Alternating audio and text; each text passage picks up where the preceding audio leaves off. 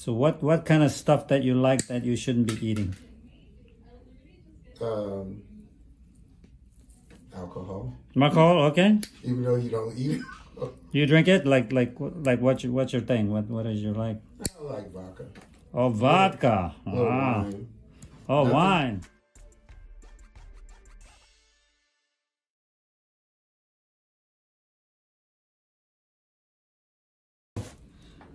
Ready? Mm-hmm. Okay. So now we have Quincy here today. Hi, Quincy. Hi. How you doing? Good. Good, good. So he came in with some issues with the nails, and this is a skin condition. It's from the fungus here, and it gives it to the skin and makes it very thick and dry, and then it can crack and cause lots of problems like infection. He's diabetic, so this is potentially a big problem. So we need to solve. You can see in here there's some wet area. I already kind of cleaned up a little. It looks actually okay. There's no opening, but we're gonna clean out all of this and make him look beautiful. Is that a good idea? At least halfway. Okay, okay. So we're gonna start cutting now. So what's going on, Quincy? How was your Thanksgiving? Great. Yeah? Yeah. You got a lot of good stuff? A lot of cooking. A lot of cooking, huh? Yeah. You cooked the turkey yourself? Yeah. Yeah? Yeah. You got a special recipe? Yeah, well, I smoked it. Oh, you smoked it. Yeah. Wow. Yeah, I smoked 15 turkeys. 15 turkeys? Yeah. What? And Who are you trying to feed? people know I smoke it, so they bring their turkey and their briskets or ham or whatever they want. Mm-hmm. And then you smoke it for them? Yeah. Oh, wow. Yeah. Like a factory. Like a factory is big enough. So you must be good at it. People want it, huh? Yeah. Wow. So tell me about your diabetes now. I know you're diabetic, right? Well, I've been a diabetic since 23. And since you're 23? Since 23, yeah. So that's been a few years. Oh, yeah. That's been... I'll be 55 Saturday. Oh, is that right? Oh, happy birthday coming up. Thank you. And it's just been a roller coaster, you know. They start me off with some crazy meds and I, you know, I just saw a lot of deterioration, you know, and then I try to take other stuff, you know, a little natural stuff and see how that works. And how did that go?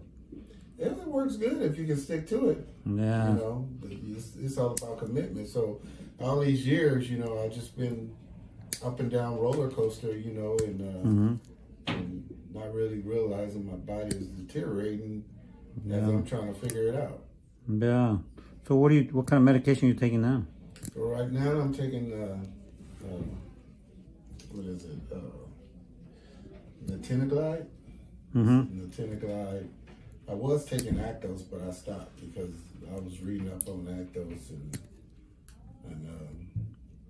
was not good. I'm trying to figure out how the European countries discontinued it, but the United States is still doing the Actos, still right? doing Actos. Yeah. So something is wrong. Something's wrong, right? Yeah. Wow. Okay.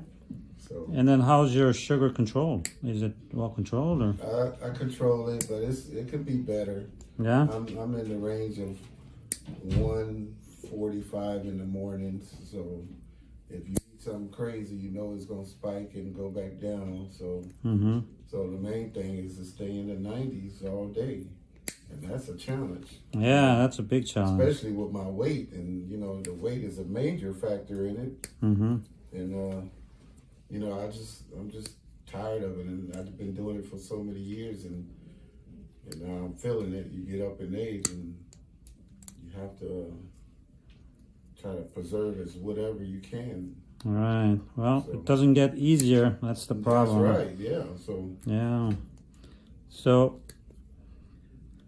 before Quincy came in, as soon as he set up, and I noticed something, which was this glass. I'm going to show you this glass right here.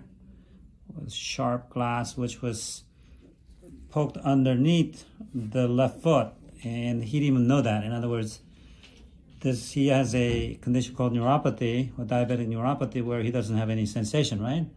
So he came in with this and he didn't even feel it. You can see how sharp this is.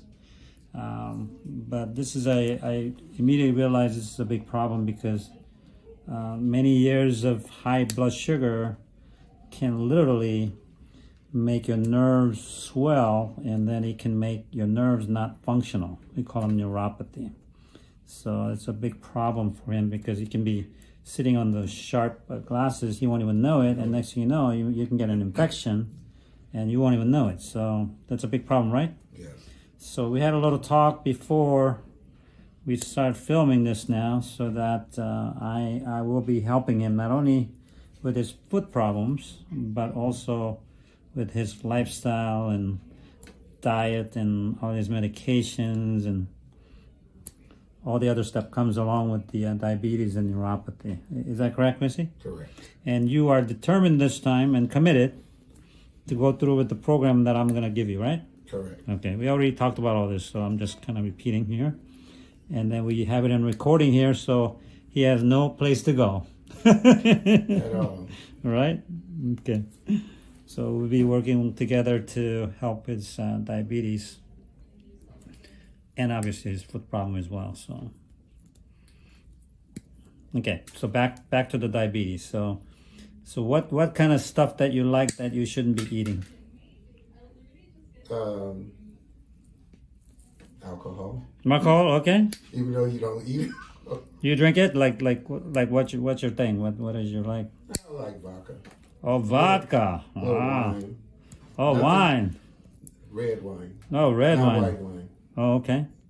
Not that is better, you know. Uh-huh. That's just your preference. Yeah. I drink wine. Yeah. I like red wine too.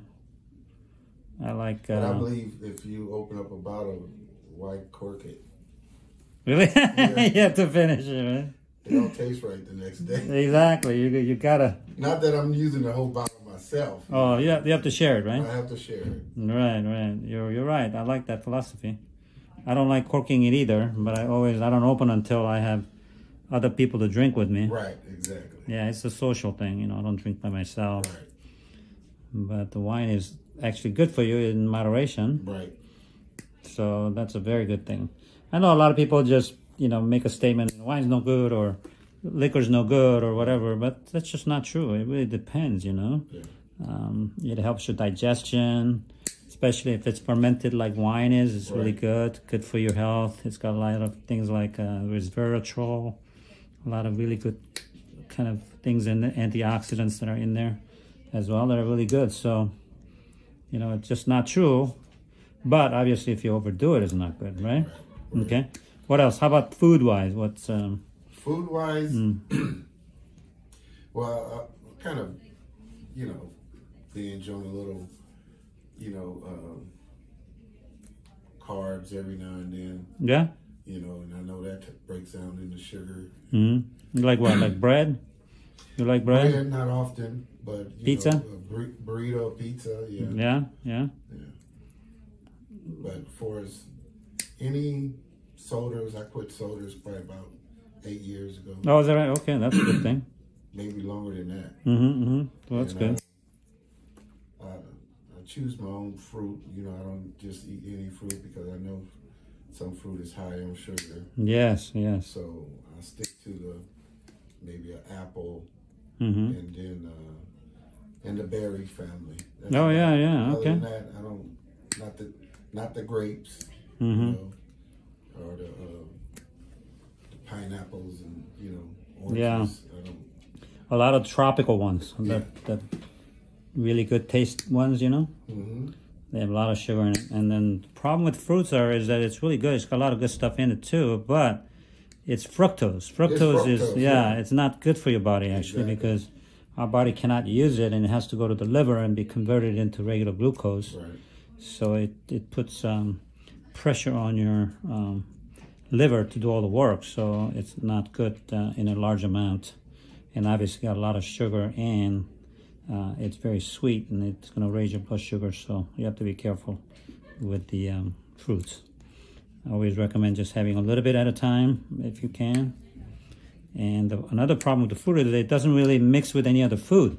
I know we always have it after our meal, but that's not a good way to do it. You always want to do it on an empty stomach. Right. Okay, so that's another thing about the fruit as well.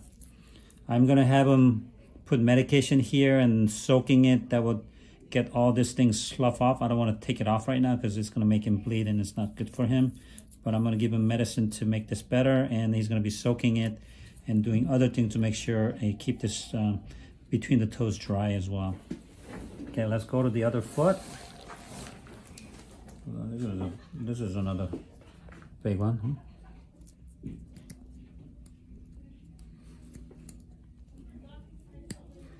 How about the rest of the family? Your family, any of them diabetic or? My mom was a diabetic. She passed away. Uh-huh. And that's pretty much it. No, is that right? Yeah. How about any of your kids? No. I have kids, so I have 2 kids. Uh-huh. You tell them to be careful? Yeah. They're not diabetic? Not diabetic. Okay. Yeah, both of my parents were diabetic. Mm-hmm. Or diabetic. They are still diabetic. And so I got the genes from them, but I just had to learn how to manage my sugar so I don't have to take the medicine. So that's what I do. You don't feel any of this, right? You don't have any sensation per se. I feel the pressure. You feel the pressure, but nothing sharp, right? Nothing sharp. Yeah.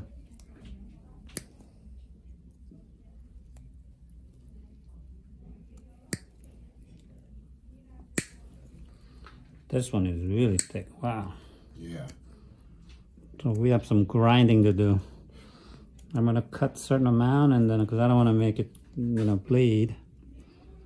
So when you start putting the medication in here, then it's gonna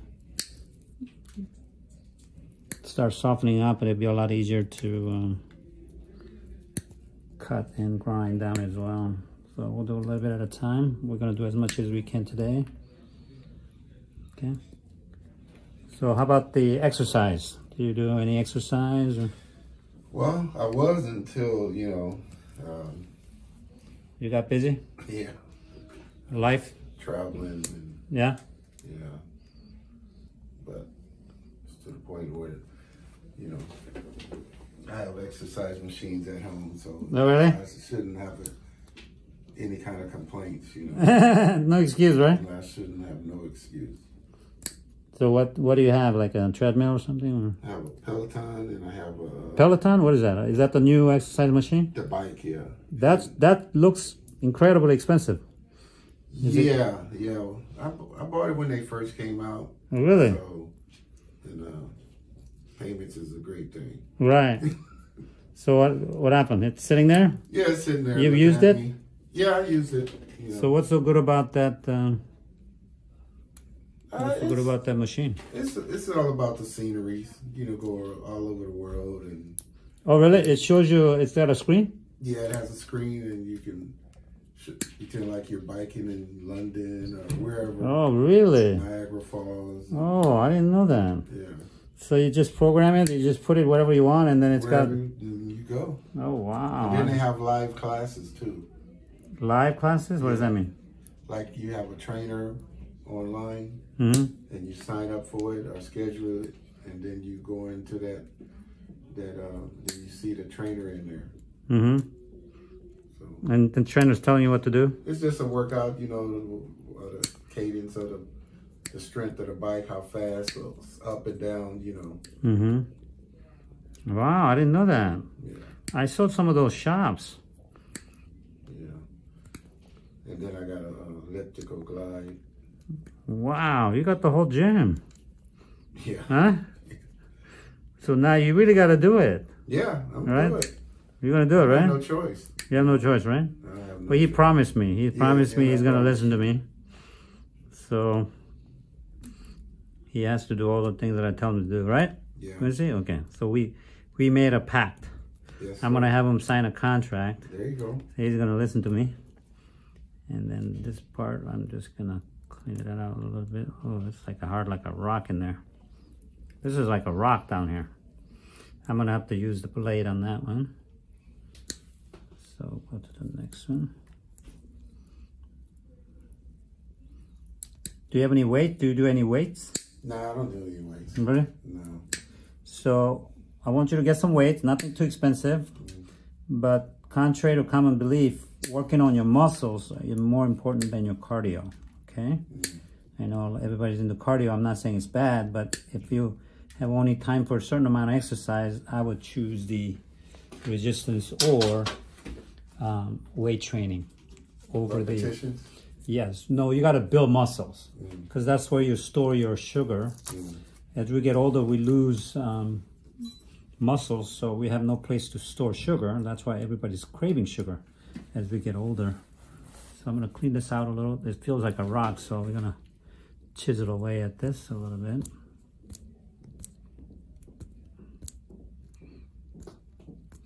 So get like dumbbells, you know, nothing too expensive. You can do like a band, some kind of band exercise. So you don't need to really lift weights, but you can do a lot of band exercise to resist against the band, you know.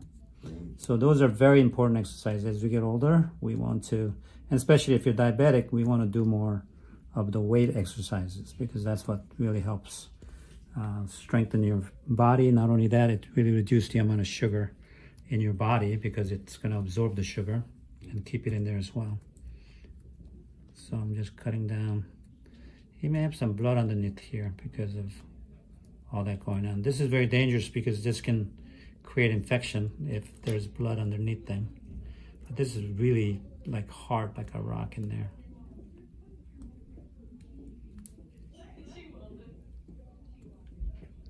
Okay, so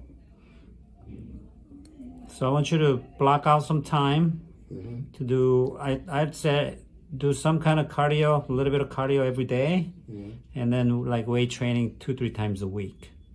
Okay, so you can start 15-20 minutes a day, you know, nothing too crazy, at least to get yourself started, and then, you know, do more as you get more comfortable. Is that something can be doable? Yes. So when's the best time to do it? As soon as you get home from work, or? Yeah, home from work. Yeah, what time you get home?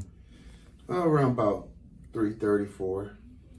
Oh, okay. So you get home pretty early then, huh? Yeah. You start early. I start early. Yeah. About 4:30. Oh, really? Wow. Okay. Yeah. So that's perfect time to exercise. As soon as you get home, don't do anything else. Don't be looking at anything. Just go straight to the gym. Yeah. Do whatever it takes, you know, however long it is, you know, 15-20 minutes or half an hour every day. Just do something. Okay. But the weight training, you know, you don't do weight training every day, right? Because of you have to give your body rest. So you do it like, this feels really hard right here, like a rock. So we're gonna do a little bit more. I don't wanna make him bleed because it may have something underneath there. So when he soaks it, when I see him in a couple of weeks, I should be able to do more after him soaking this thing on a daily basis. And then you need to be soaking, okay? Okay. I'm gonna tell you how to do all the soaking and everything else, but you really need to start soaking it to soften up all these things so that all these things will come off. You know, all these things. It's kind of dangerous. Your skin's really kind of dry and thin. So this can invite infection there, so.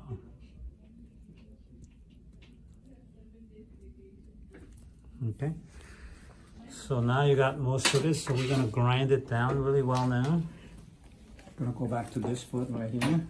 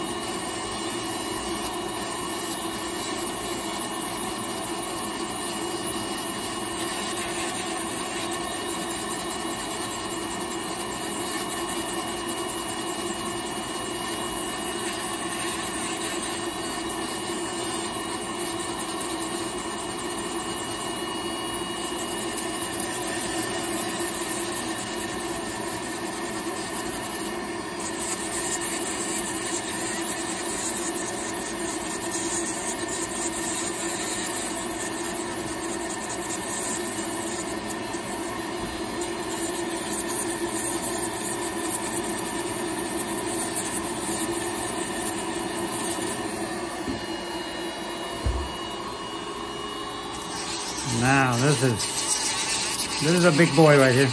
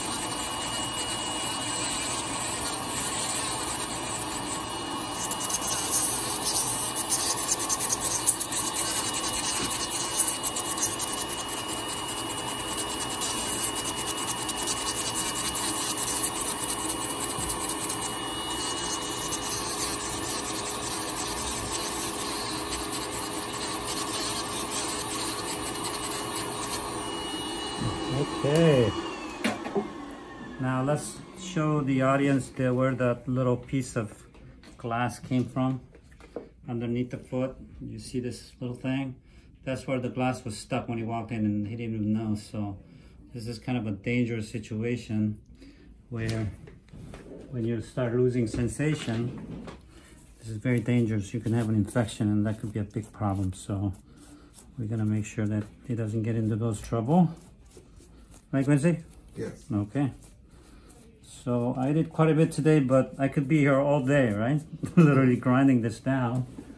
So we'll do more after you start soaking it, putting medication on it, doing all the things, and then we should be able to do more on the next visit. I know some audience has been asking why am I not doing enough, but we don't want to do too much because that can actually make it bleed and things like that too. So we have to be a little cautious doing this. We have to split the session in a few sessions to get all the nails down as much as possible. So there you have it. We'll take a little picture, after picture like this one.